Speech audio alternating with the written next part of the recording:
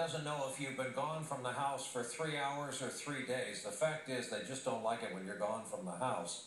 And that's where a new television channel comes in. Despite their limited buying power, dogs are the intended audience here, and they can begin watching starting tomorrow nationwide.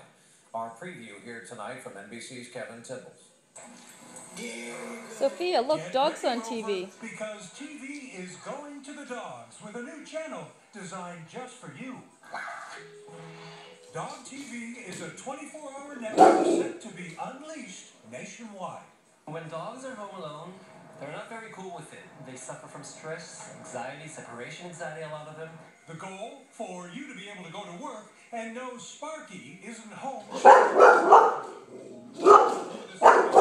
Videos that exclusively cater to the canine attention span. Going for a car, a romp in the park, even zillions.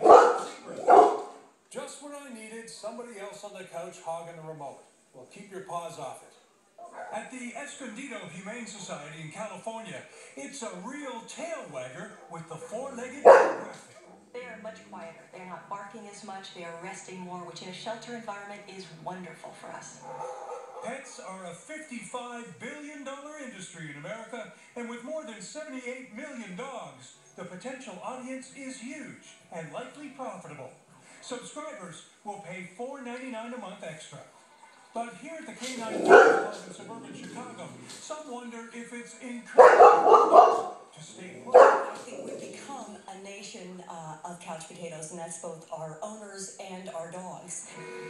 But soon, every dog will have his day in front of the TV. See other kinds of TV, they just can't get enough of that, right? And the ratings just might go.